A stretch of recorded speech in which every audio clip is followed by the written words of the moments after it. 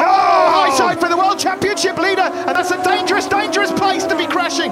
Please get out of the circuit. Look at all these riders. Oh, goodness me. Goodness me. It's exactly what you don't want to see. Oh, no. Bastianini knows, he knew he's going to be absolutely... That can happen. It was Bastianini that lost the rear. The red flag is out.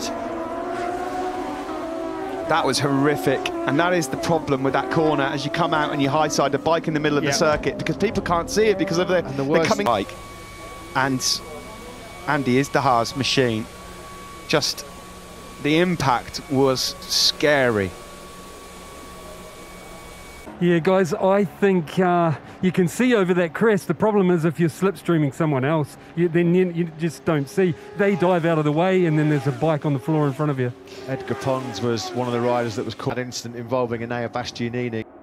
Horrific accident, that one. Really, really bad. I'm wondering, I think Hafi Siren was involved in that as well. I'm not